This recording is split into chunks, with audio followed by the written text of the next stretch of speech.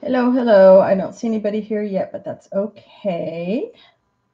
Give me a chance to get myself set up here.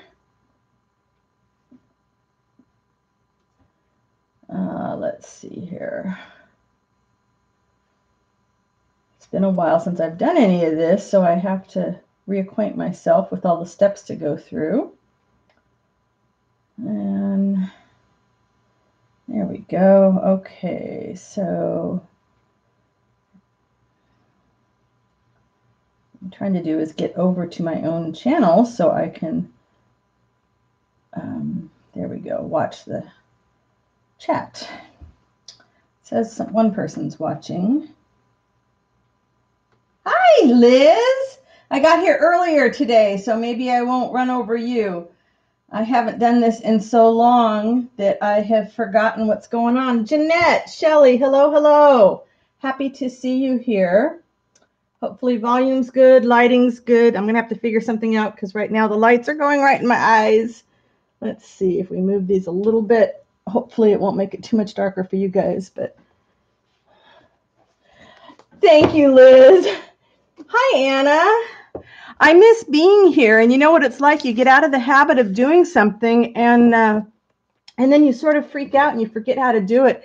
And I watched Tracy Fox's video this morning where she came back to doing videos after a long time, and it's just, you know, I was like, okay, I got to just be brave, put on my big girl pants and do it. I don't know why, because you guys are always so supportive. There's no reason I shouldn't be, you know, excited about coming back here. But, you know, you watch a lot of other videos and you think, I don't have anything new to share. So everybody says it doesn't matter if you don't have anything new to share, just come on and chat. So I have nothing new to share.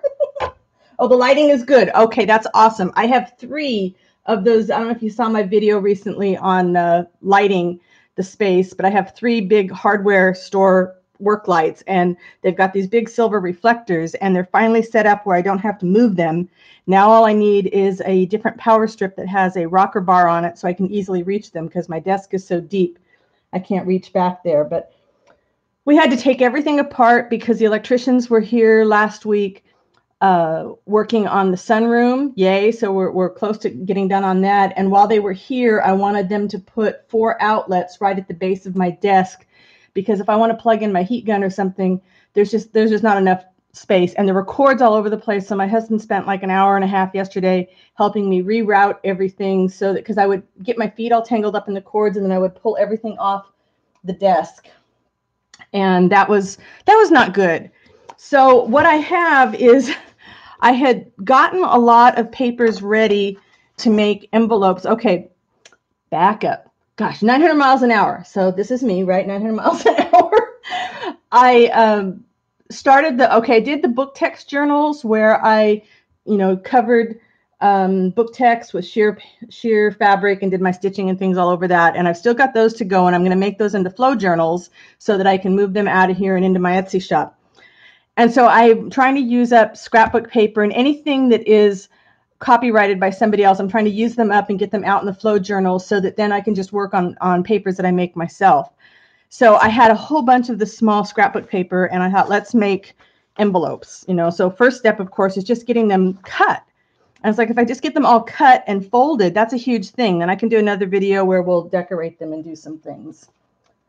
Yeah, there's a lot of really neat papers here, Shelley. I mean, I've probably had these for 10 years. Some of these papers were really fun, and then a friend gave me some bigger ones, which I think I've mostly cut down to do some notebooks. Okay, I'm still going to have to adjust these lights a little bit. I'm so short, I'm sitting low, and I'm right in the line with these lights. So I need 2 3/8. I always struggle when I come back to this. And then I start going too fast, which is not a good thing either, because then I go back to make the envelopes and they don't line up. But I've been working on DigiKits. I have not done a video yet of them, but in my community tab there are a few pictures.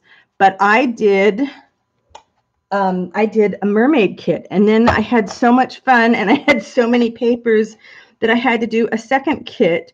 and it's more than just like an add-on. There's actually enough where you can do 2 completely different mermaid kits. And so those are posted over in my shop now. See, I do this. I get slightly out of alignment. I get going too quick, too fast. So it was a lot of fun. It was something one of the gals on my design team, thank you, Dee Dee, asked for one that wasn't all beautiful women and cutesy. Not beautiful women were fine, but she didn't want cutesy, which a lot of the kits that she was finding just didn't quite suit what she wanted. So she helped me brainstorm behind the scenes, and I had a lot of fun. I did some things that I had never done before with digital art, and I don't know, I'm real excited to see somebody create with it, to see, you know, what they come up with, and if they like it as much as I did. I had a lot of fun making it. I've got one more kit to put together with it, and then the mermaids will be done. And so I'm starting to explore how I can use, I was a photographer for a while, mostly, you know, because I wanted to learn how to identify the beautiful birds in my yard. And so I'm starting to explore how I'm doing these backwards, how I can use the photos in my kits. I should be doing these on the upside down, right? Because how come nobody yelled at me? Hi, Carrie. Welcome. Happy to have you here. Hope you're having a great day. Shelly, the digitals are so much fun. And, you know, any of you that have been watching me for a while know that I was kind of, you know, I'll admit it, I was kind of snobby. I did not, in the beginning, when I first started making journals, I said, nope, I am not using any kits. I'm not using any kits. And then I started seeing what people were creating, and I started thinking about what I had in my own stuff, and thought, you know, I should be making some of these kits. I should do this. And so I apologize for all the videos where I said kind of, you know, righteously, oh, no, I don't use any kits. That was wrong of me to do that. And there's, you know, there's an argument that goes around every so often, you know, oh, if you're using a kit, it's not completely original. But, you know, I could give all the gals on my design team the same exact kit, and they could have the same exact papers, and they're all going to come up with something completely different. And then when I make the kit, which I'm finally going to get around to doing, is making something with all the stuff, all my own digitals, it's going to be something completely different from them as well. Thanks, Shelly. Yeah, I just shared that again in Tracy's group. I haven't shared that playlist of public domain, where to find your images, anywhere else. Yeah, that's what I should have been doing. If those of you haven't seen it, there is a playlist on my channel. There's 7 videos in it at the moment that talk about where you can find public domain images to use in your art. And I need to add some more places. I have a list of more places to add. I've been heads down in January, kind of working on the digitals, but also sort of outlining some goals for my business and how I wanted to grow in the coming year, what I wanted to do.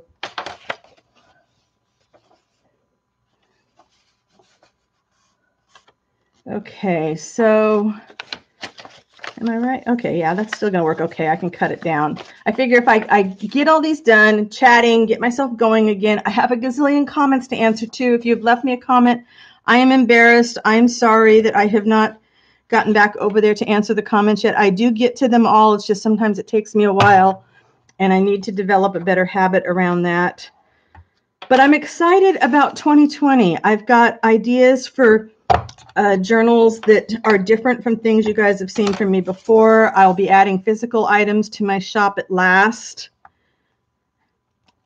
I have a mindset, I think, that's a little bit different now. Last year was about trying to figure out who I was with YouTube and art and videos, and now I feel a little bit more confident. Hey, Joey. Hey, Anne. Anne, you want to come scrub my floors next? I don't scrub floors. I have a big dog. I am doing something very boring to watch. I'm sorry, so we're going to have to be exciting in the chat, but this has to be done. And if I have to do something boring like this, I want company. It'll be a lot more fun. I'll come back in a day or so. Maybe I'll come back tomorrow. I don't know. It depends on, my husband went into the office today, so I knew I was going to have a little bit of quiet. He's not going to be there all day, but it's just easier. Not that I mean, he's great if he's home and I just tell him and he stays in his office, but it's just nice to do it when I'm here by myself. So I'll come back and decorate them. Okay, I take it Anne is not going to come help me scrub my floors. I'm excited though. Okay, like I said, we had this huge dog. She's a German Shepherd. You guys may have heard her on videos. She barks like crazy when somebody goes by. And, you know, the other name for German Shepherd dogs is German shedding dogs because they just shed all season long. So we have had, for about a year or so, we have had a robot vac in our bedroom, and so it covers the master bedroom and the bathroom, and the dog sleeps in our room with us. So of course there's dog hair in there all the time, and it, you know, has its little remote control thing that we can set it off whenever we want to, and it does its thing. But that's on one step up from the rest of the house, so we can't, you know, easily go the rest of the house. So for Christmas, one of the things my husband and I got ourselves was a second vac. And this one is a different brand, and it's got an invisible wall. So it can do my studio, the entry hall, the hall bathroom, and my husband's office. And whoops. And then we put this little invisible wall up when we, you know, for most of the time to keep it out of the main living room, which is where I am right now, because all the papers and threads and things that go from my desk. And whoops, I need to empty this thing out. Evidently. And so it actually has an app on my husband's phone that we can run that on. And when we want it to come into the living room, we can make sure we pick up all the dog toys and things, and it can come in there. Score papers that hang over the junk jamming. Yeah, doing anything at all that you enjoy. That's the key, Joey. And I think you're really good at that. I don't know, you find joy at every time you sit down at your craft desk. You are finding joy and bringing joy to people that are watching you. You inspire a lot of people to do stuff. I just need to, what I was saying to the people that just got here, I just got out of the habit of doing videos and I got nervous all over again. Shelly, what do you mean papers that hang over the edge? Papers that hang, oh, like if you're doing a really big paper like this? Okay, here was a larger one. I guess each time I've turned it, though, it's still, so this part hangs over the edge here, but my score line was all the way here, and this paper is, let's see, this one is 8 1/4 inches wide. So let's see if we went bigger, if we went to an 11 by 11. I don't have anything that big. I cut down all my huge scrapbook paper. I would probably just take a ruler, you know, and if I knew that this was where my spot was and my paper kept coming off the edge here, let me come up a little farther here. I would probably just take my ruler and put it right in there where that corner rounder is, and I would come with a pencil and mark it as far as I could on here. And then I take it over to either my scoreboard or my paper trimmer, something that's got a little ledge so that I can score into it. I don't know if that would help. Indoor cats, yeah. When I had a cat, you know, I'm not a cat person by nature. That's just not my thing. But I did have the best cat in the whole world. All right, let's see. I messed myself up here. Okay, I did this one here. And now I'm going to go back over to this there. I had the best cat in the world about 20 years ago. And just one cat, the hair, because of course cats can climb places that most dogs can't. We always kid that, you know, after we finish brushing Zoe, I messed this one up. I have to be creative with that there's always enough left over for another dog.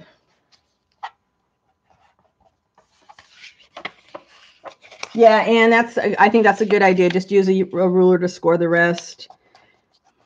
You just get an idea. Okay, maybe I didn't mess it up as bad as I thought. Okay.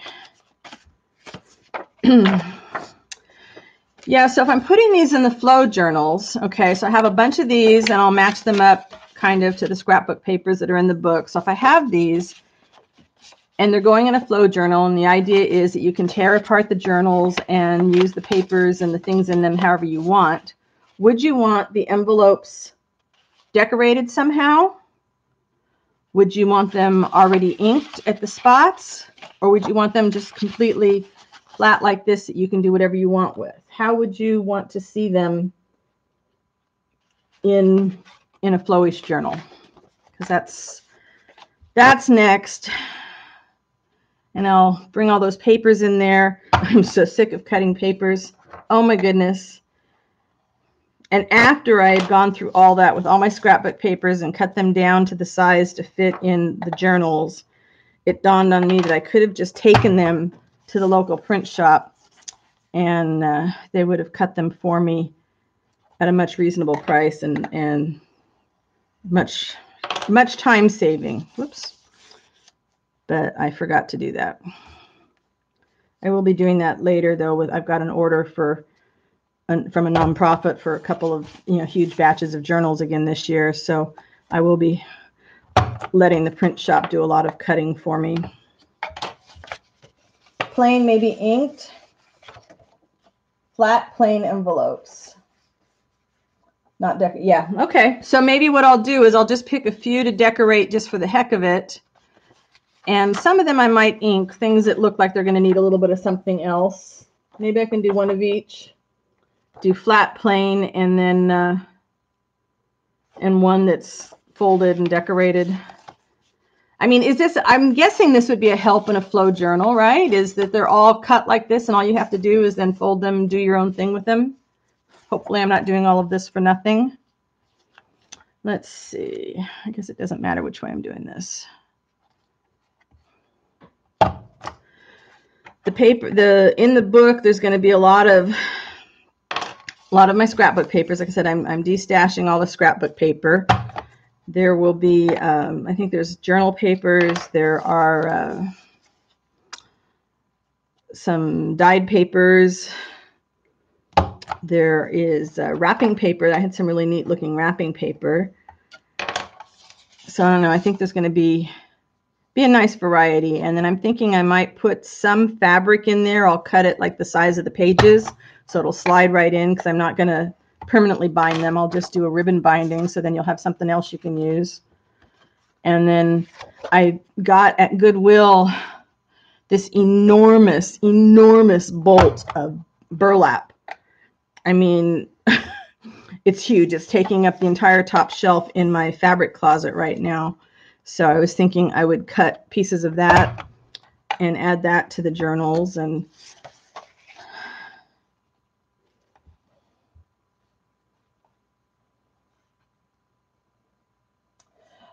Shelley, how is a flow journal different? So the flow journal is designed after a magazine called Flow Magazine. And the magazine prints beautiful papers and ephemera that you can then cut apart and use in your various art projects. However, it's usually not stuff that you can, take apart and scan and resell. And so a junk journal is usually something that's more permanently bound, ready for you to go to work in, or as a memory book or something. A flow journal, or a flowish journal, which is to copy, I think Rosemary Morris first started using that, is a journal that you can take apart in pieces and then use. So maybe it'll have, I might have pages of scrapbook paper and ledger paper, and it's not attached. So you can take it out and make a collage with it. You can take the ledger paper out and cut it apart for tags. You can make an envelope out of it. Yeah, and you can use this as a template. So I'm not going to fold any more of those. Thanks for saving me that kind of time. That's awesome. So the idea is just flow, let the art flow from the stuff that's in the journal. And, you could leave the whole thing together. My giveaway journal If you go back, I have a video on the giveaway journal, and it flips through all the pages and shows you how you can take everything out. It's just bound with a ribbon, so the pages slide in and out. And some people like that just as their regular journal to work on, because you can take out a signature, work on it, and then slide it back in again. And you could do that, and then when you're done, you could sew it together. But maybe in one of the Flowish journals, you get 5 pages that would look great in a boho journal that you're doing, and the rest of them would look great in a vintage journal you're working on. So you can take the papers out and use them in different projects.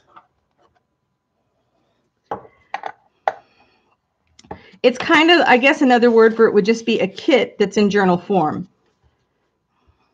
You know, so you're going to have a cover, but what I'm going to do is, let's see, I think they're close enough. I can reach them. So here's the beginning of them. Wait a minute, let me finish this one while it's here. Got one more cut to do.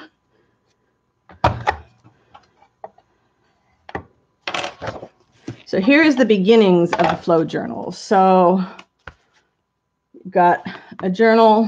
Actually, let's grab one of the full-size ones. So you'll have a journal cover like this. And this is the only thing that's permanent, okay? You've got the pockets and the tie. That's permanent. And then everything that goes inside here, you're going to be able to take apart. So I've got these. You're going to have a tassel that's on it, but of course you'll be able to take that apart.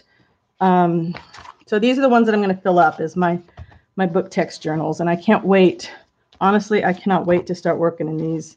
And then I want to make some more of these because they were so much fun to do. Here's some more of the bigger ones. This is still, I think, my favorite. This material is so yummy. Anyway, so that's the plan, because that's letting me use up book pages. I'm using up some fabric.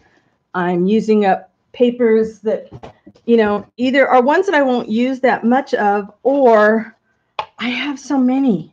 You know, we go to a thrift store and we buy an old journal, and it's got 150 pages in it, you know, an old ledger, and it's got 150 pages in it, which is awesome, except, you know, it's going to take a while to use all those pages. So this way I can go through them and share some of my wealth, and you guys can do something creative with them. And then I've got to tackle the books too. I've got, you know, if you've watched, I've got 4 videos showing all the different books I look for in stores. Well, if you realize how many books I have, nature books and vintage dictionaries and all these old things, vintage animals, catalogs, clothing, you know, there's way too, oh, and children's books. I love children's school books. I have so many of those. So I'm going to start pulling some of those apart and adding those to this as well. And I am so glad you like your cover. It was so fun to have some, I mean, it's fun when anybody wins, but it was really interesting to have somebody that I knew from online win. Wow, is this like watching paint dry, people? So what are y'all working on? Anne was cleaning her floors, but she must have a craft project someplace around. Joey's jamming and doing whatever makes her happy, which I just love. Hey, Penny. Hello, hello. Happy to see you here. Gosh, I think the last time I did a live is when we first met Penny, and Penny is now on my design team, and that is super exciting to me. If you have not seen any of Penny's videos, you need to click on her name and go to her channel and go subscribe to her channel and see her beautiful, beautiful storytelling videos. I mean, there is a story in every journal that she creates, and she does this wonderful history.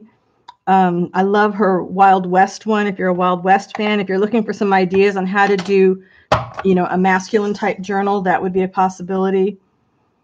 She's got some great ideas.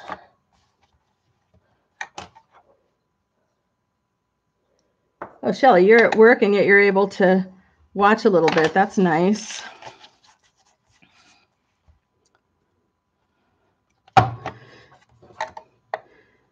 Isn't the little envelope maker like one of the best inventions ever? I mean, sure, we can do it the other way and we can make a template or we can take an envelope apart, but man, this makes things easy. I've got the mini one too, which I really like because I like all things that are small. Wow, so you guys just saved me a ton of work. I'm not going to fold them. I'm not going to ink them. I'm not going to decorate them. The ones that I have that are already folded, I'll decorate and save for some other project. But yeah, I really struggled today. I was like, okay, I want to do a video, and I have no idea what to do a video about. So let me know. I was going to collage after I saw Tracy's collage video this morning, and I thought, well, I shouldn't do that right away after. I don't need to copy her. But I'm going to do a collage video. Let me know, please. What kind of videos do you think I should do? What would you like to see more of? What do you not see enough of?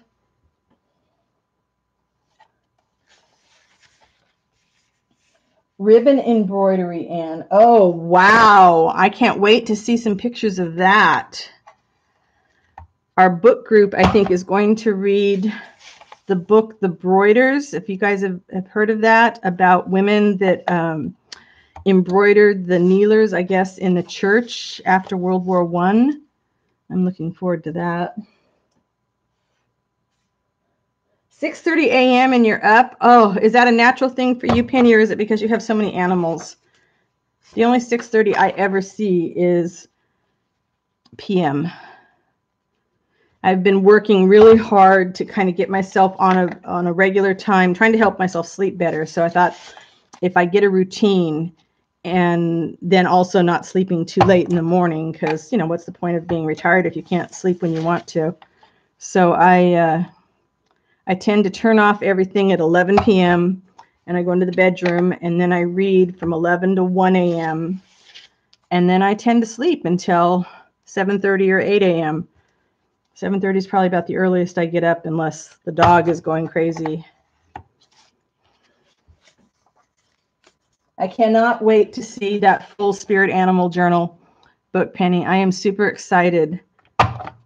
It's still kind of freaky weird, but in a good way, to see people creating with my kits. It's just with my papers. It's like, whoa, really?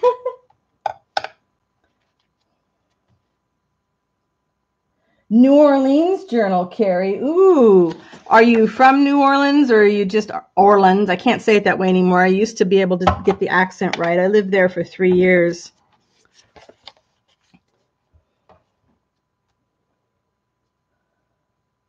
And, oh, your mother-in-law did one? Oh, wow. Yeah, it's by the same gal that wrote The Girl with the Pearl Earring. So I'm really looking forward to reading it. Liz, you're up at 5? Oh, gosh. I'm old. I can't do that anymore. When I still worked in tech, I was up at 5 because I would work 10-hour days so that I could have a 4-day work week. And I was a lot younger then. Now it's like, no.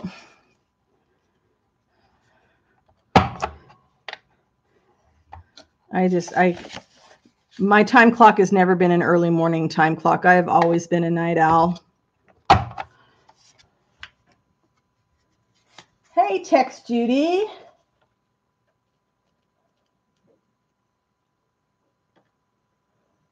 Happy to have you here. What are you working on today, if anything? I'm doing, paint drying kind of stuff, just cutting envelopes, but I wanted to chat with friends while I was doing this.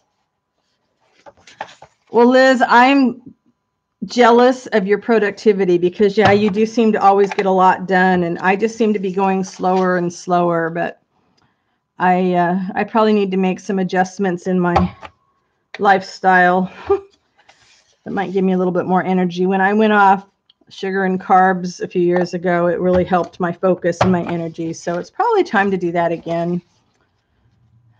But this getting old thing, it's not for sissies.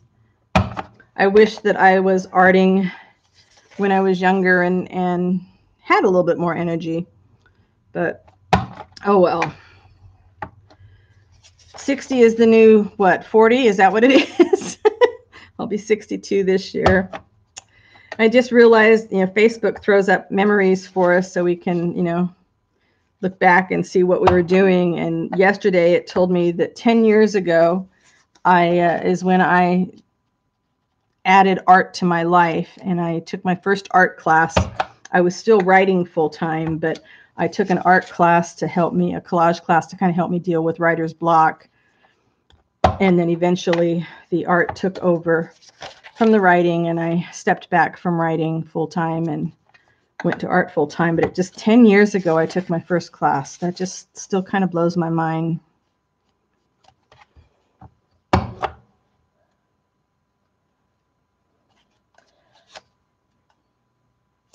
Judy, yeah. Before we moved here 4 years ago, we had a huge house and we went to a much smaller house, and we did a lot of downsizing, but I did not downsize art supplies because at that time I hadn't been arting long enough to really feel what direction I was going. Now I find it easier to go through and clean stuff out and donate it someplace else or sell it if it's worth selling.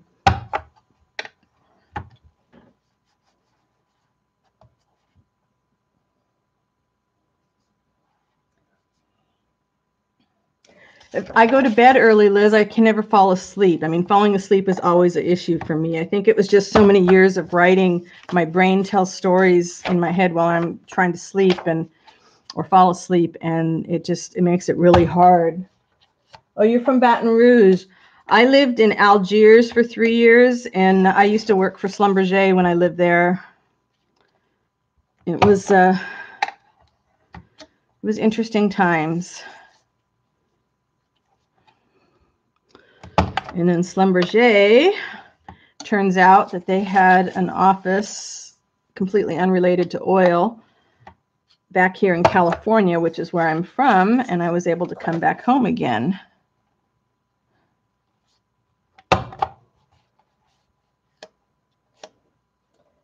Oh, Shelley, I have an indulgent husband, and I've taken over every room of the house. We've been remodeling this house for the last 4 years, and my studio got done about a year ago. And so I've got, one room for that. But right now I'm in the living room because our old house was huge. And so I had room for really big furniture, and my writer's office had these 2 huge desks in it, and I had them back to back. Well, those desks are in the living room now. And so I art in here because I've got full lighting. And then in the studio, I've got my big island for working on. And then when I do my paper dyeing, I'm in the kitchen area, taking over the dining area. I've taken over the back deck. So the hall closet that was supposed to be for house stuff is filled with fabric. But it's just the 2 of us here. People don't really come to see us, a few local friends, but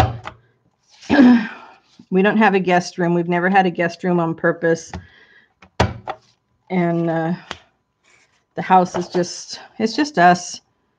At this age, why not do the things that bring you joy, right?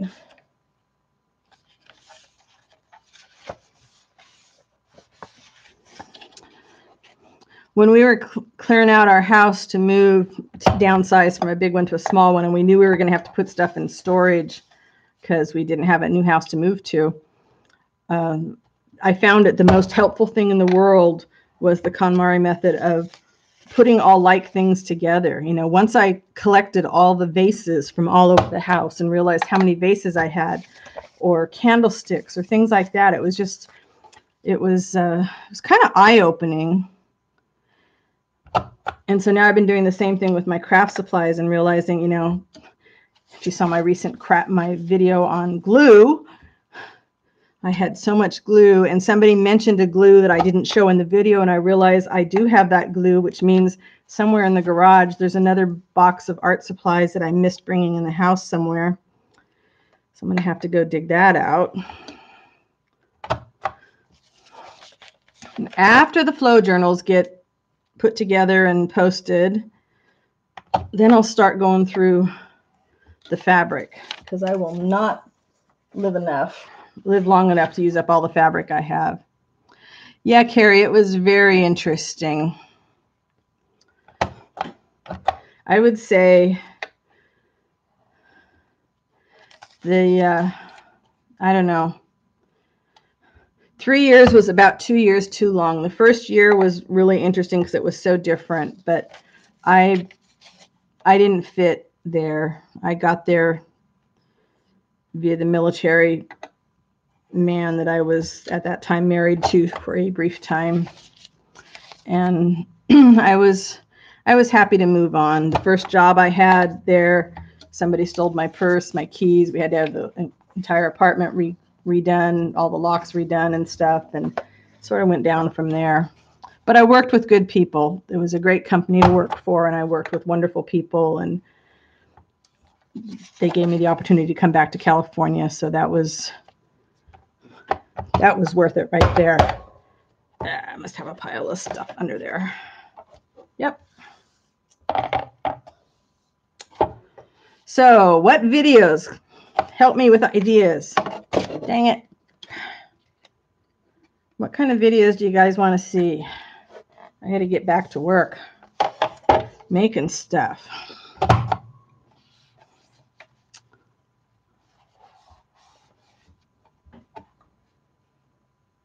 You're moving to your daughter's basement, which is bigger than the cabin you live in now. Oh, wow. Are you in Texas, Judy, or someplace else? Oh, I had two at once. That does create a problem, doesn't it? Let's see here.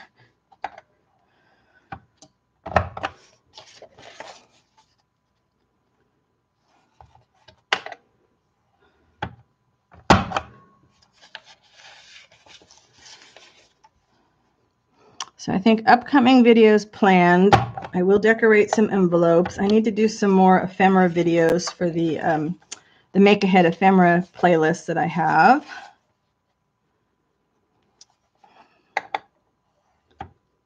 But you know what happens is you get an idea and you don't act on it right away. And then the next time you go over onto YouTube, you see 5 more people have done the same thing. And it's like, oh, well, I should do something different and then come back to that. And so then you sit down and start thinking about ideas again. And boy, I can procrastinate with the best of them. I am so good at that. And then sometime in the next 2 weeks, I need to sit down and work on the taxes because I've got a tax appointment early February. I like to get it all done early so then it's out of my hair and I don't have to think about it for the rest of the year.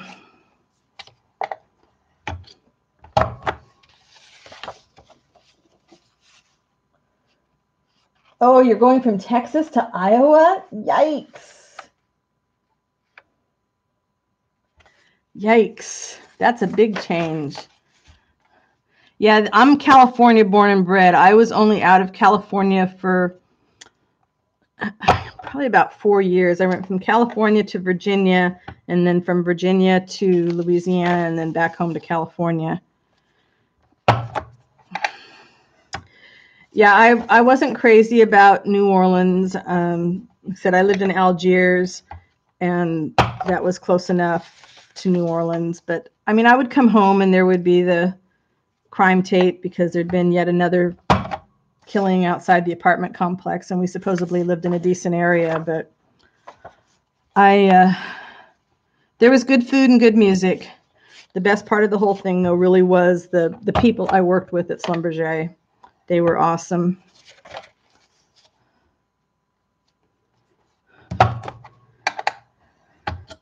I couldn't stand I'm not a party person and I'm not a big crowd person. I'm more the stay at home and like my peace and quiet and my nature spot here.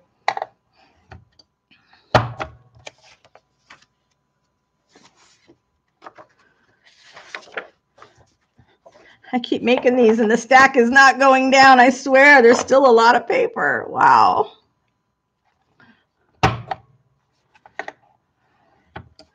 I have a feeling there's going to be more than just one of these that lands in each flow journal. They're going to be just single signatures.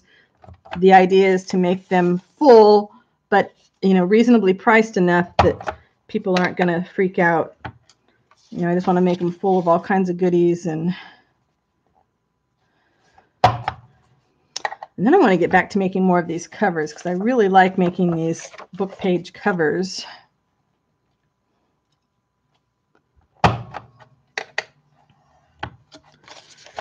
Ooh, kind of hard to see the line there. Let's see.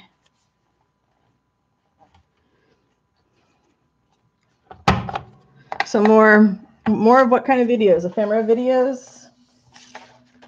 Journal videos?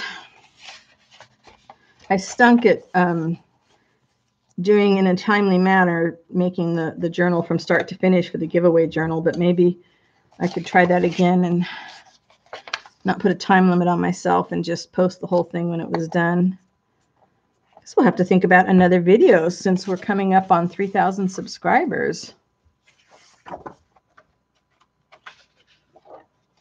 Oh, Jeanette, why are you intimidated? Let's see. Let's talk about an envelope punch board. I shouldn't say why are you intimidated, because it's a new thing, and I remember when I first got mine, everybody, you know, I was watching people that were like zipping through it like I am right now and thinking, wow, how do I do this? The biggest thing is to make sure your paper is square. You know, if you're cutting your paper down, you need to have square paper, and it's going to tell you, you know, in your little thing here, you know, what paper size it needs to be. I made a mistake when I first got mine, is that I had paper that it said it was like 6 inches. Like this was like a 6-inch paper pad, except it really wasn't. It's actually 5.5 inches. So once you know, you measure and you know how square your fabric is, or your paper is. So for 5.5 inches square, there's only one option. But for some of them, like if you have a 6x6, I don't know if you can, let's see if I hold this up there, if you can see it any better. Doesn't want to really focus. But for 6x6, you can make, each square makes a different size. On the 6x6, you can make a 3x4 envelope, or you can make a 3.5 by 3.5 envelope. So different size papers, you might be able to get multiple size envelopes out of them. Then, so this is 5.25 or 5.5. So I know that I'm going to get an envelope that's 2.5 by 3.5. And I know that my score line is 2 3/8. So that is, when it says the score line, that's what you're going to use this thing up here for. So you've got your square. I'm looking for 2 3/8. So I'm right here at 2 3/8. I'm going to take my scorer and I'm just going to come up here, and then I tend to punch at the same time. Then you take that score line and you're going to come right back in here, and this little wedge that's coming off of the corner punch, that's what you line back up on that score line. And then you're going to score again and punch. And when you do that, that's what gives you your little corner here. So now you're going to line that, each time you just turn the paper the same way, line up your score line, punch, and turn the page and line up your score line and punch. Now, depending on the paper you use, sometimes when you fold it in, depending on the square you start with, you're going to have this tip is going to go, so here's my next fold. So see, it's kind of close. So you can just fold this under, which is kind of what I do, is I fold it under and then tape it or glue it, or you can just cut it off. And the same thing when you're coming down. This one's going to be just fine, but you might want a different look. You might want to just cut it across. So it's just basically square, figure out the size of your paper. Let's do another one. The size of your paper, 5.5. That tells me I can go to a score line at 2 3/8. Going to come back over here. I'm going to score it. Be careful if you have super thin paper. You will rip right through the paper, but then I just do something with washi tape. And then, okay, so I'm sorry, I go fast. You score it, and then you just turn it and line up that score line again. Score it, turn it, line up with the wedge.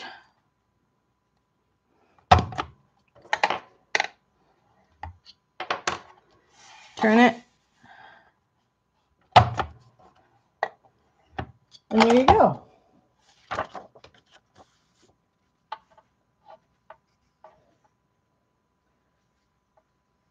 Oh, I have the mini one too.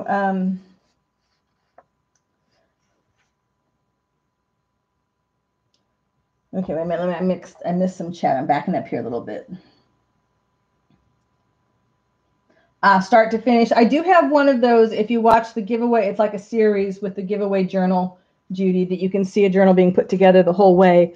But I think I might do another one that's new like that. Ephemera making, yep. I think I need to do some more of that. And I agree with what Liz said. Try and contact the manufacturer and see if you can get them to replace that, because these are pretty durable. Although I found that I had to dink more with my mini one as well. I don't have any squares cut to the right size on that to use right now.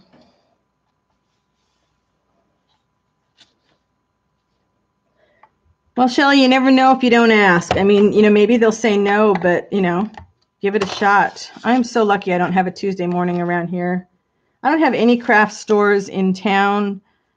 There's one in the nearby town, but it's not a very good one, and that's a good thing for me. I am, again, if you saw my glue video, I am such a sucker when it comes to impulse buys. I fall for it every time. Okay, and sometimes you'll have stuff that doesn't line up exactly. And you know what? I just go ahead and score it anyways. You can kind of manipulate the paper once you're done. The more you do any of this stuff, the more you realize it's not worth stressing over. You know, this isn't brain surgery, it's paper. And the worst thing that happens, like, this was one, worst thing that happens. This was a template I was playing with myself on a digital, and I didn't have the template lined up right. So you can see none of this looks right. There's spaces, you know, there it doesn't look right. Well, you know what? You could cover it with something, or you can just, this is one of the papers that's in my Mermaid kit. You know, it's just paper. I admit, in my 20s, 30s, maybe even my 40s, I would have like super stressed and cried. But now I've got some neat paper that I can use in collage, and I could even, you know, collage onto some of this stuff here. So it's just paper. Don't stress.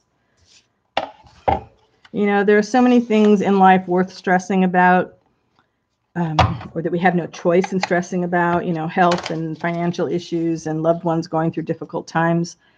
Don't bring extra stress on yourself when you come to art. Arting is hopefully a stress release, at least it is for me. Now, I admit, when things are really, really bad, if I'm worrying, you know, in my case, it's usually worrying about my kids. So if I'm worrying about them, it's hard to do anything. But I have to force myself to either go outside and, you know, do something with the dog, do something in the yard, get over here to the art desk and do something, because otherwise, if you just sit and wallow in it, then you just feel yourself falling into this pit of despair that is hard to get out of.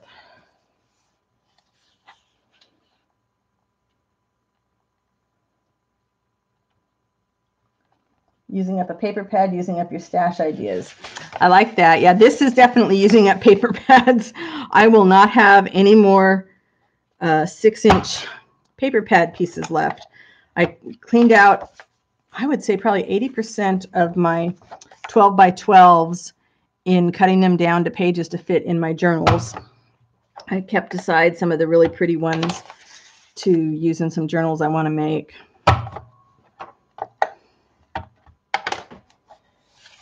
Create a digital collage. Oh, well, that would be, you know, maybe I'll have to think on that. What program are you using to create your collages? And, you know, that's the problem, is that everybody is working in a different program. And everybody's at a different level of talent with their programs.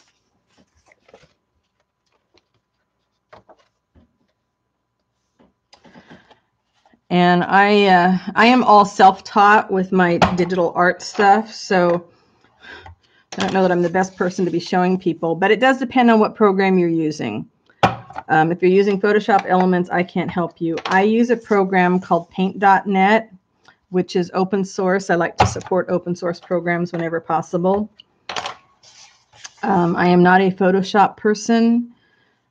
You know, it's funny because sometimes there's certain programs where, and I'm a techie person. I'm pretty comfortable with tech, but there are certain programs that just, my brain freezes. And Photoshop is one of those that I just, I use Adobe Lightroom, and I do a lot of my edits in Adobe Lightroom, and I use Lightroom for organizing all my thousands and thousands of photographs and then images.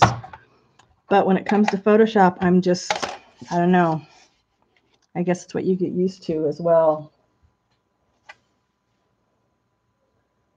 iPicky. Yeah, I do know some people that use iPicky. I'll take a look at it and see if there's something basic I can do, for people using like one of the free Paint.net is free, but there's a very steep learning curve.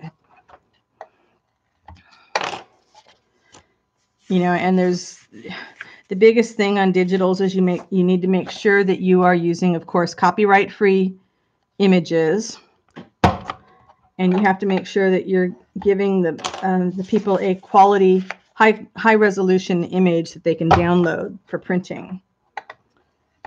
And so you can't, grab a small image off the web and then expand it and enlarge it and expect it to print nicely. And then there's a lot of nuances that go into it. So I haven't looked at iPicky at all. I know people that use it, but I haven't looked at it. No, Photoshop ain't easy. And I can use it. I can work my way around in it. But in Paint.net, I can do everything. I can do my layers. I can do all my adjustments. I can do my distortions. I can do my color changes. I can do my remove backgrounds. So I can do everything in Paint.net, and it's not it's resident on my computer, so I don't need to deal with an internet connection, and I don't need to deal with Adobe.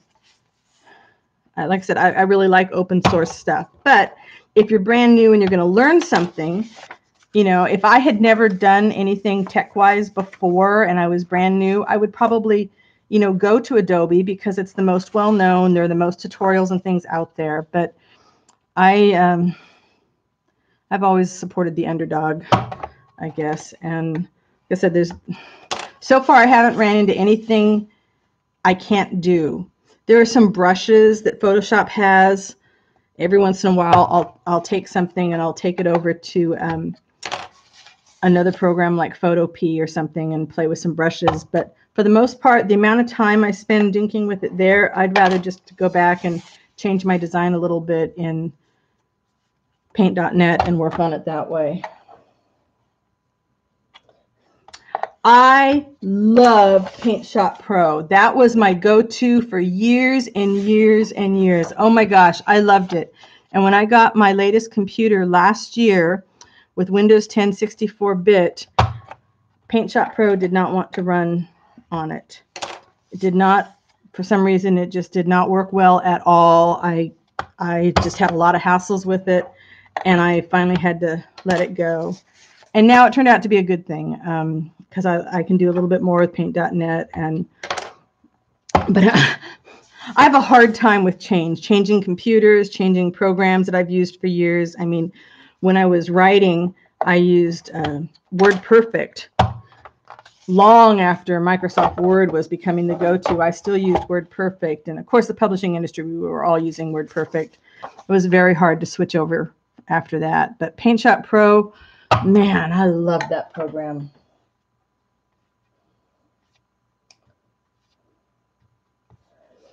Judy, that's what I did for a while. I was going to my old computer, because I still have it, and I was doing things on that one and then putting it on a thumb drive and taking it to the new computer. GIMP is supposed to be very good and powerful. I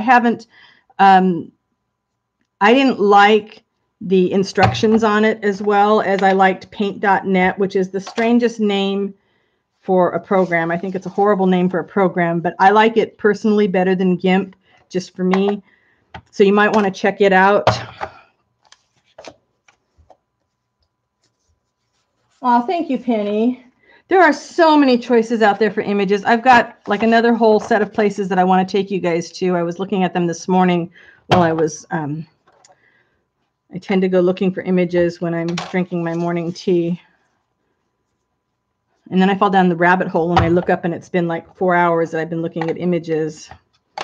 And I need to get to work, which is why I just said, okay, I'm going to dive in and do something really boring, like make envelopes and chat, so at least I get something going here.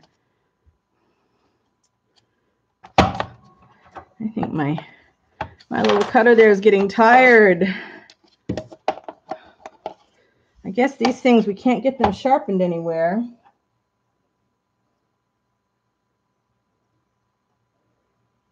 Hey, Lori. Haven't seen you for ages. You have hippies there? We have hippies here. I live just outside of Santa Cruz, California, so we are hippie central. So, Lori, are you still vacationing in your warm place, or are you back home again, or weren't you going off to Mexico, I think, or am I misremembering?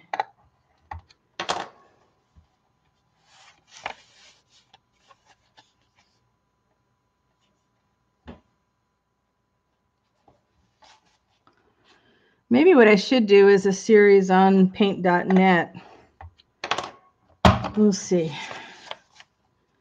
I have to do so much scanning. I have so many papers I need to scan before I can use them.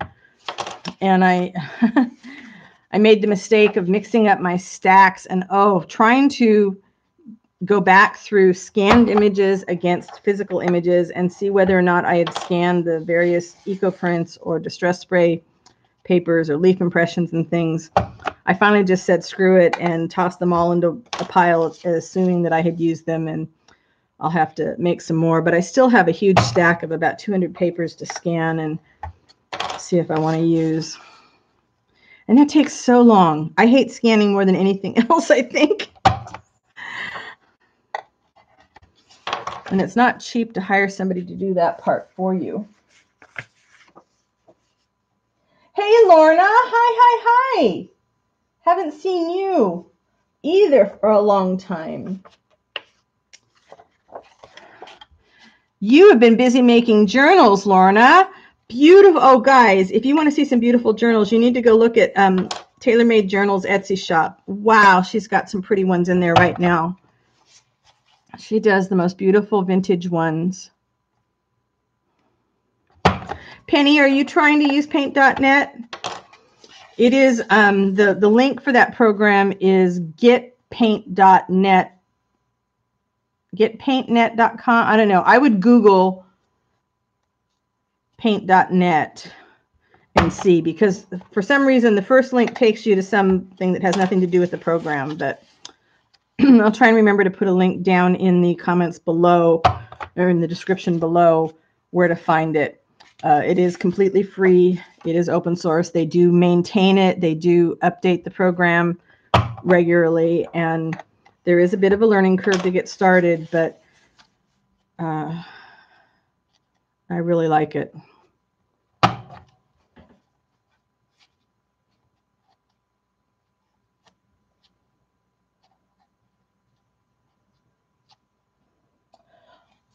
Lorna, I know it's the I was saying before, I got started here, when I first got started here, is that I have just not been able to get myself over to the video, and doing something simple like these envelopes was like, that was all I could manage. I swear, if I could find something pretty to do while I was scanning and chatting with you guys, I would do that, but that would be even more boring than this is. Scanning is just the pits.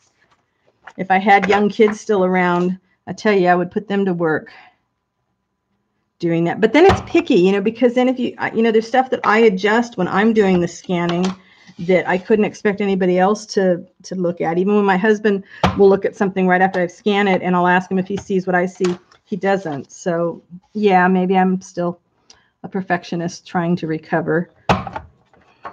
But yeah, Lorna, those journals you just posted, wow, mind blown. They're intense and beautiful, and kind of motivated me to get some stuff cleaned out so I can get back to working. What I have to do that I won't video probably the process of, but in order to get them off my island in the studio, is I have the landscapes, the fabric landscapes that I've been doing. I have like 15 of them laid out there, and I need to get them stitched down. But I didn't want to bring them into the living room to sew while the contractor and the electricians and things were here working on the sunroom, because then I end up with dust all over everything. So I've got to do those next. And then my island will be free, because I need the island. When I'm laying out journals, I need to be able to spread it out all over the island.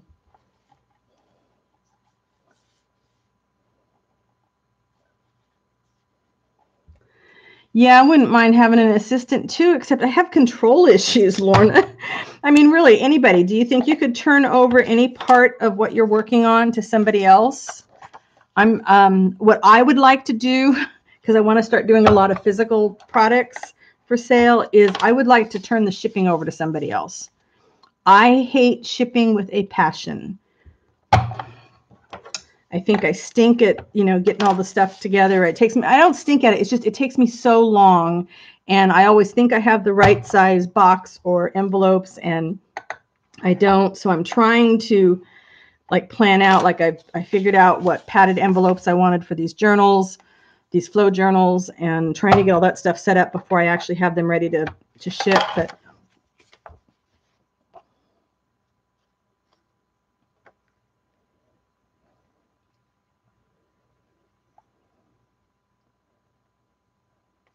well, Lorna, I mean, when you make good stuff, I love being able to share, with other people who's making good things, because it's so motivating to me to see other beautiful pieces that are being made. And, we've had this discussion before. Hoarding our knowledge doesn't change anything. So when I look at one of your journals, and if I see something, unique about it that I can't figure out how to make, I know I can, drop you a note and ask you to, hey, can you do a video on how you did such and such, or, share with us how you did this. You're a knowledge sharer, and that's just, it's powerful. People that hoard knowledge, I'm not quite sure what they're worried about, but in some cases, creating digitals, that's a touchy subject for a lot of people. And, it's one that I have to think about too. It's like, well, how much do you share on how to use a program? And yet, if it's one of the things that you're growing your own business with, you don't want to give away, build up your competition. And yet I could give 10 people the same 10 elements and say, create something with it, and, digitally. And again, they're going to come up with 10 different things. So the knowledge hoarding doesn't make any sense there either. When you support somebody else in their efforts to create, to share, to teach, it makes you stronger. It makes them stronger. It makes the people around them stronger, because you realize that there's no threat. If I tell you how I do something, it shouldn't be a threat to me. It should encourage you to go out and create and motivate somebody else, and it won't be a threat to you. I don't know.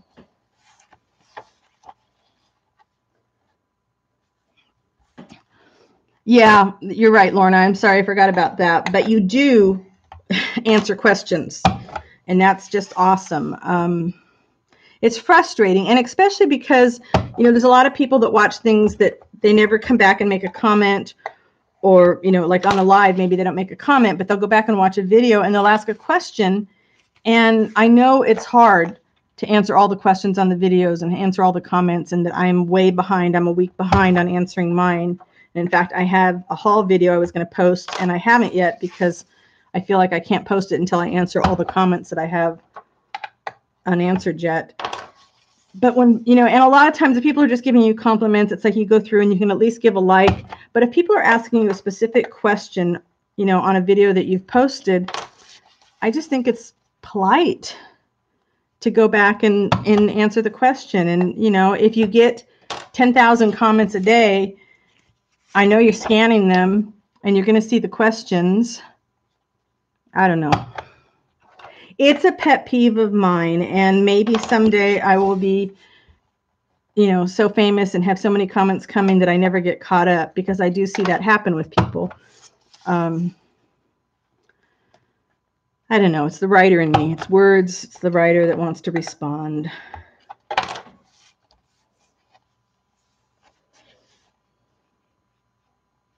Judy, that's it. It's, you know, you watch somebody else's video, and, you know, like this morning, I watched Tracy Fox's video on, she just did a very simple paper collage.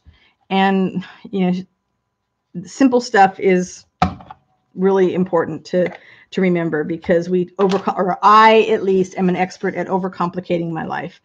I did that the last few digital things I was working on. I did that with the last custom order journal that I did. I made it much harder on myself than I needed to, because I made it super complicated.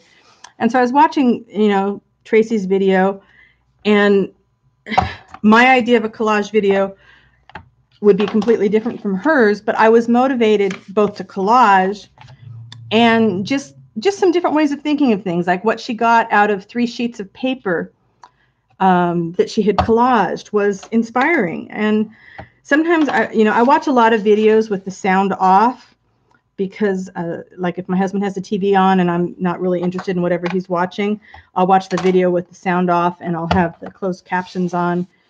And then my fingers start itching. I want to go create something, so I'm making notes, and I don't know. Rarely do I not get at least one idea from a video that I watch. It's very rare.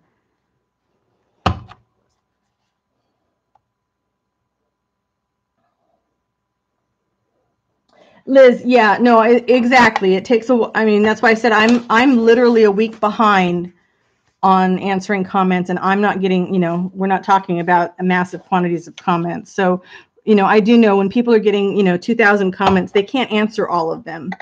But sometimes I feel bad when I see a question from somebody that, you know, says they're just starting out. You know, I don't mean to be accusatory towards people that, you know, you just don't have the time, or, you know, you have to choose between making another instructional video or answering comments. So I'm sorry, I don't mean that to come out that way.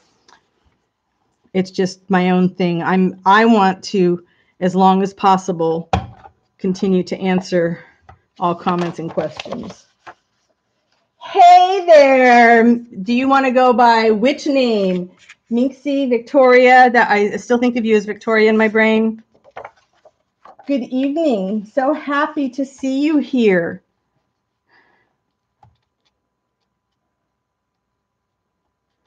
Oh, Jeanette, I don't think you should ever feel bad for commenting. Never, ever, ever. And those of you that, like Liz, that do a lot of videos and get a lot of comments, please weigh in here.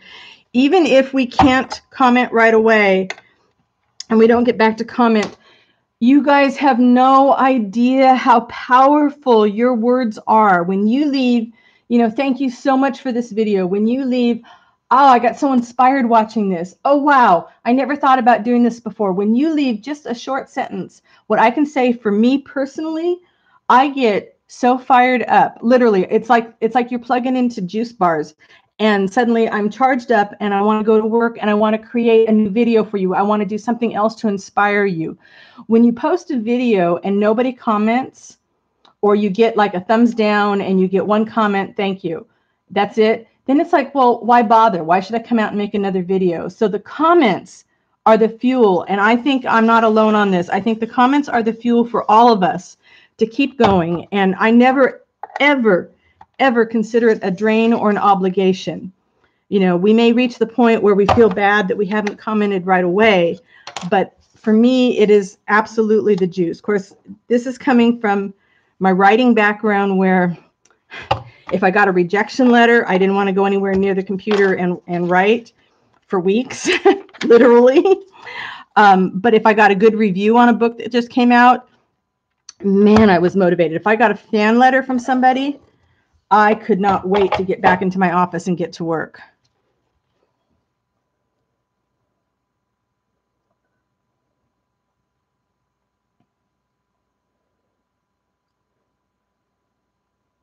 Hey, Took. Oh, hey. Oh gosh, you guys are making me feel so glad that I came on today. Thank you, thank you. Seeing familiar faces here is really motivating for me as well. I gotta go back up here. Okay, so Victoria, you answered it both. Great. So you're Victoria in my brain. Oh, spelling, nah. When, you know, as long as the message comes across, spelling doesn't matter. There are too many people with too many different languages or, you know, different strengths. That's not the issue. I just comments really, and it's a way, you know, some of you have seen my post that I put out the beginning of the year, you know, free things that you can do to support your favorite YouTuber or Facebook person or Etsy store. I mean, leave a comment on their videos, leave a like, leave a comment on their Facebook posts, like their Etsy store, favorite an item, leave a review if you buy something from them. It's amazing to me, not just my store, but I see so many stores that, you know, they've had, you know, 10,000 sales and they have 500 reviews. It's like, what the heck? How come? They've had 100 sales and they have 1 review. That just, if you buy something from somebody and you like it, leave them a review on Etsy. And if you have an issue with it, contact them before leaving a bad review and see if the issue can be resolved. But Facebook likes, sharing videos, sharing posts, all of that stuff is just, it's fuel for our imaginations. It makes us feel valued. You know, a lot of people can't afford to go to our Etsy shops and support us financially. So give us your words. Give us your attaboys. Give us your thank yous. It's a good currency for me.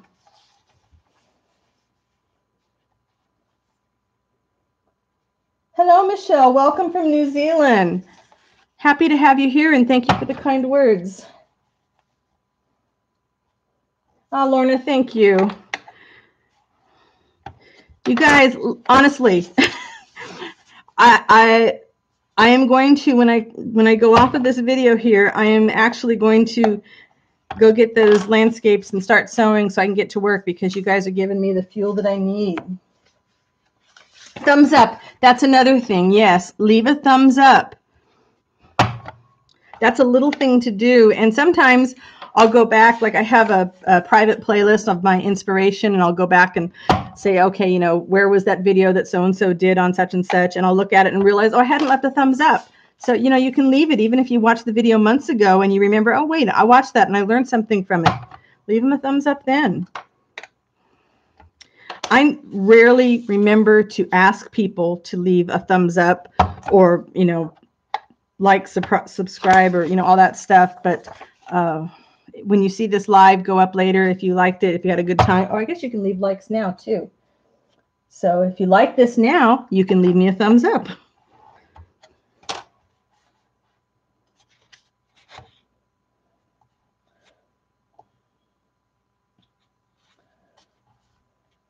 Lorna, I do the binge thing too. I kind of actually, in some ways, I almost prefer to binge watch people, because I get a feel for their personality, and I learn something. Like they'll say, you know, well, in my last video, I talked about such and such. And if I watched their last video 6 months ago, I don't remember what they were talking about.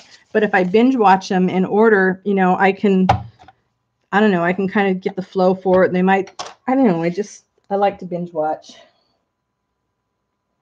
And yes, Victoria, you can heart their shops, even if you can't afford to buy anything from them. If you heart their shops and make it a favorite shop, or heart their items, or put something in your cart, even though it's not something you're going to buy, you put something in your cart for a while, that maybe somebody else comes over to the shop and looks at it and they're like, oh, well, you know, 5 people have this in their cart. I better take a closer look at this. It might be something that I might be interested in.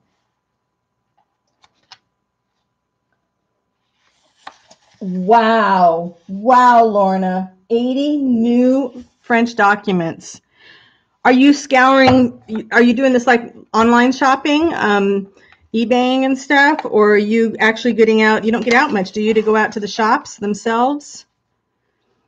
Once a year, I get to one shop that I really, really love, and I should probably make myself drive down there a little more often. No, not yet. First, we will reduce the stash of stuff that's in the studio. Look at this, I'm almost done. Woohoo! I got these skinny papers left.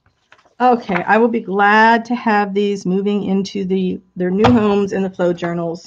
Those of you that came in a little later, I am cutting envelope templates so that I can put them in the Flow journals that I am going to be building in my book text journals. So I made these covers a while ago, and then I'm going to make flowish journals out of them and then get them in the Etsy shop. That is the plan. And the actual plan is to have a minimum of 5 of those journals posted in the shop by the end of January. That's my plan. I cannot believe this pile has gone. This is great. And even better is that you guys told me I didn't have to fold them or ink them. So that's awesome. I will just put I'll just tuck them into one of the little pockets that I have in the journals. Whoever gets them can decide what they want to do with them.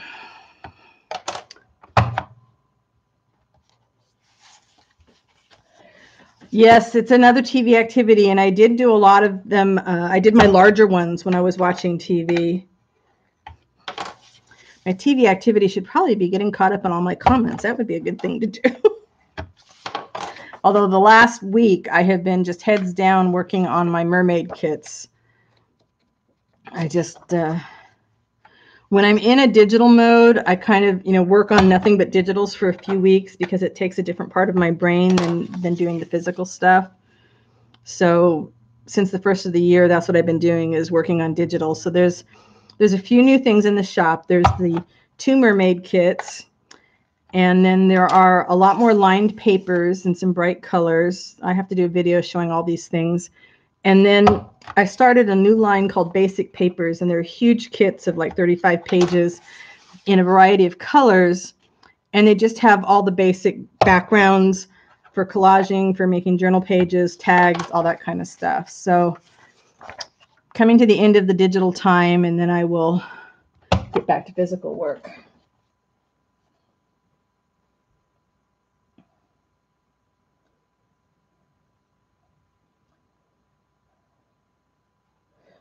The envelope punch board was one of the first things you bought, Victoria. I held off buying this for a while. I have no idea why.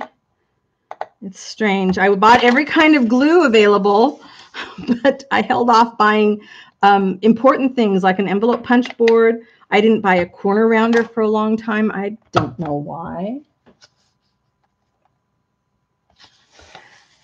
Thank you. Thank you for the kind words about the Mermaid kits. I really had a good time working on them, and the colors, I'm just, somebody said, well, not cutesy. How about, kind of more of a moody mermaid? And so that's what I came up with. And I'm trying a few new techniques, to me, that I am really excited to go, I think I mentioned this earlier, to go explore.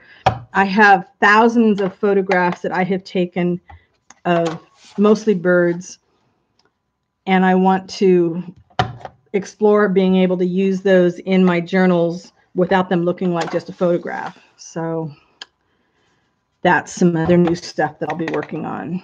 But there's a steep learning curve on that because it's an area that I've not done anything with before. So I spend a lot of hours at it and, get nothing that I really like yet.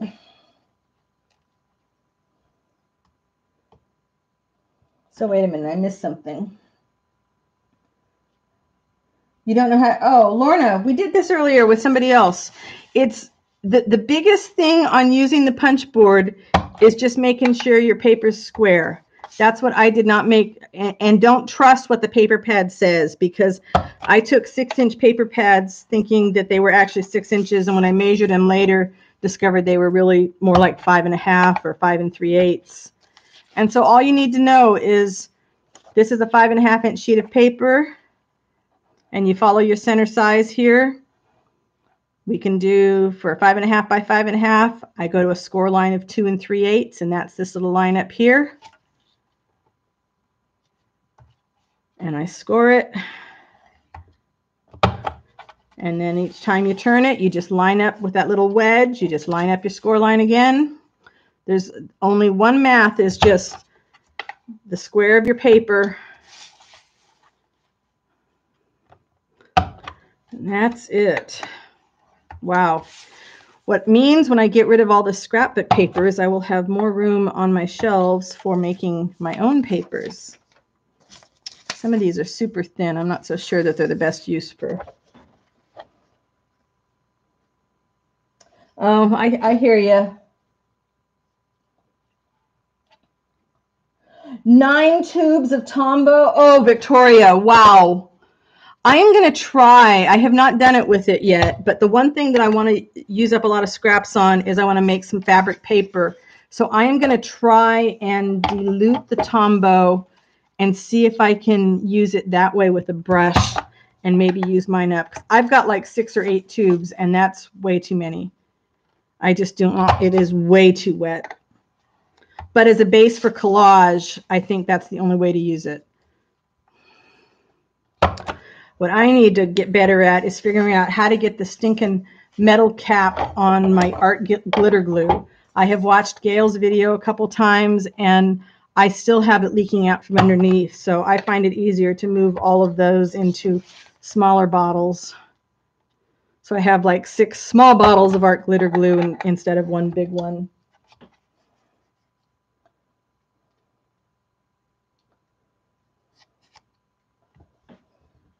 Wait a minute, I need to page back here.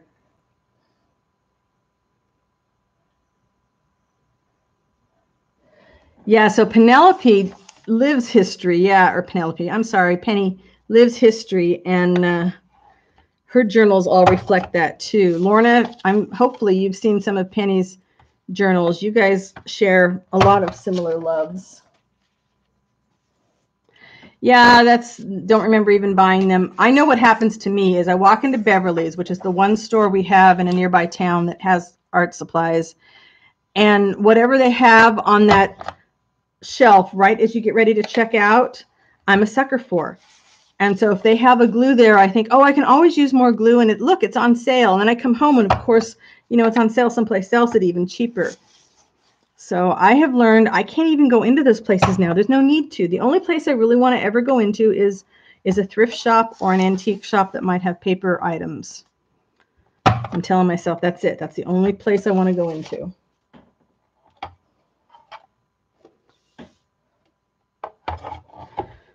Okay, let's see. These guys are too thin. I'm not going to worry about them.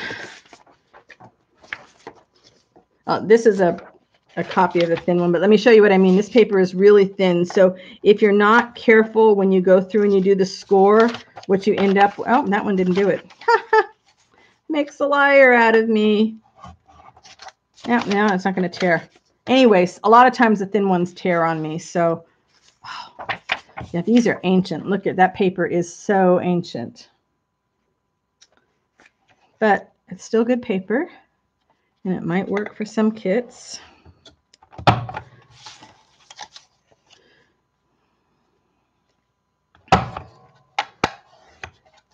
I am feeling pretty jazzed that I was able to get through all of these and get a catch up with friends at the same time.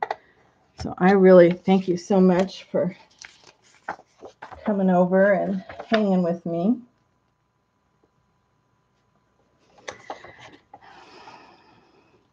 Yeah, I have avoided every spring. There's a huge vintage market that is not too far from here, and I'm on the mailing list, so I get the announcements, and I keep thinking I'll go, and then I tell myself, but why? You don't need anything. It's want versus need, and I need to not tempt myself.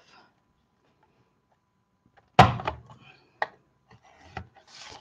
right, almost. Thanks for hanging with me.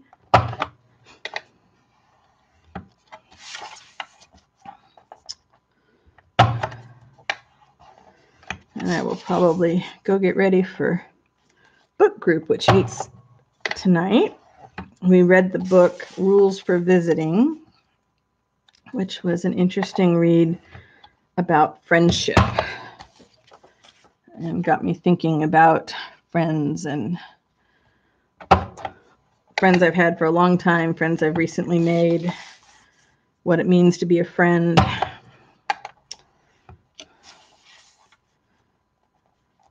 I find making friends difficult.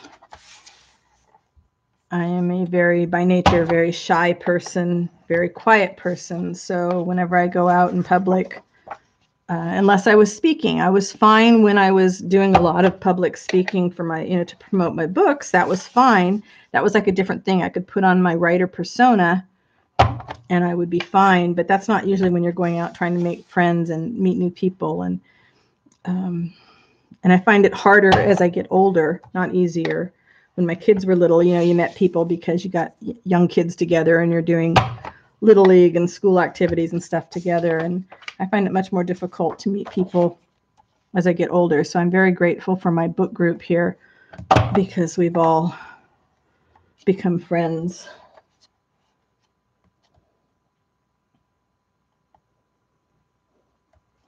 Liz, thank you. I think that we would be good friends and we would get into lots of trouble if we lived close together. I already know that. We would make big messes and get into trouble and do a lot of laughter. I think that would be a kick. I have had the pleasure of meeting some people I've met online in the past, not artsy people yet, but I expect that could happen, although maybe not as often of an opportunity. But when I was writing and publishing and I had to go promote my books, I would travel. And so I would get to meet people that I had only known online from mailing lists, support groups, writing support groups and stuff. And it's a wonderful experience to meet somebody that you've perhaps been corresponding with for years online, and then you meet them in person, and you don't have to go through that whole getting to know each other stage because you feel like you already know each other. Look at this, it's the last one. Woohoo! Yes.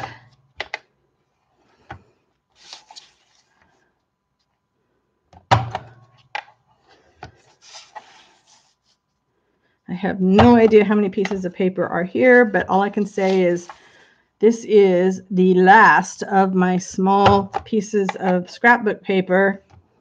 So that part of my shelf is now going to be free for other papers. And we have a nice big stack of envelope templates.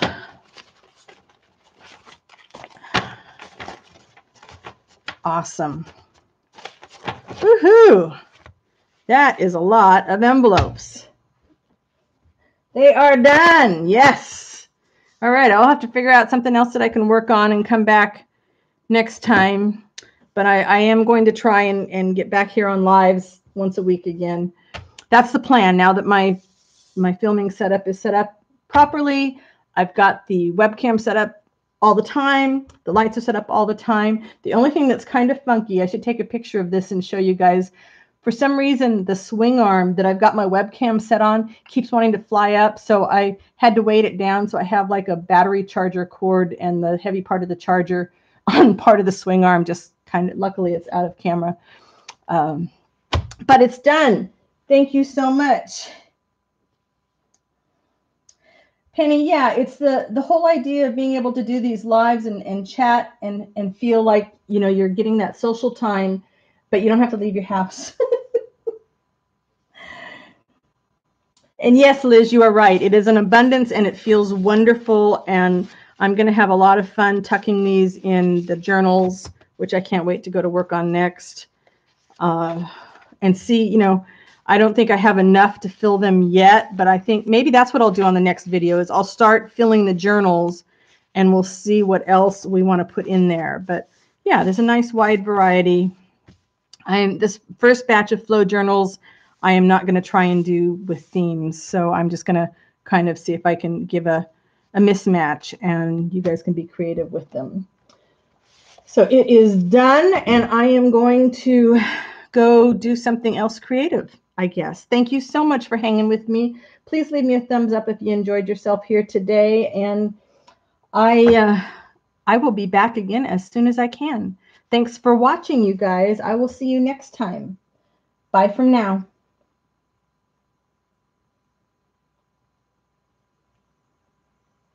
Yes, great day all.